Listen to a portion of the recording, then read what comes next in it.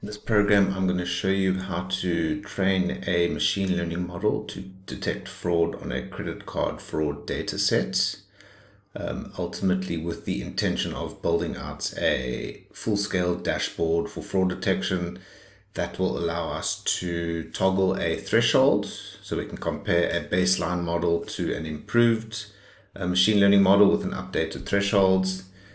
It will allow us to apply a total cost of fraud formula to the dashboard so we can attach a cost to our different misclassifications and correct classifications. So for example, the cost of correctly detecting fraud, we're able to add a particular cost to this dashboard. The threshold itself, we're able to toggle and change and get an updated array of scores. Then after we've included these updated costs, the dashboard itself will calculate a total cost of fraud for our default model and then for an updated model. And then we can make a trade-off or a decision in terms of which we would like to proceed with.